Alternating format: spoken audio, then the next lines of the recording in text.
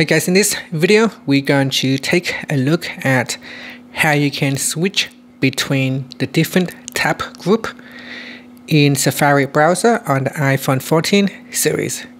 First, let's go back to the home screen by swiping up at the bottom of the screen, and on the home screen open up the Safari web browser.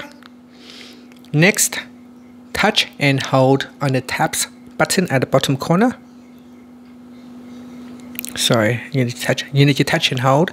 And in here you can see at the moment I have 3 different tabs group open, so I can switch between them by simply tapping on, say, tab group number 2, and that will allow me to switch to a tab group number 2. In here I can create different tab pages, and if I switch to tab group number 1, then you can see in here I will have a different browsing page.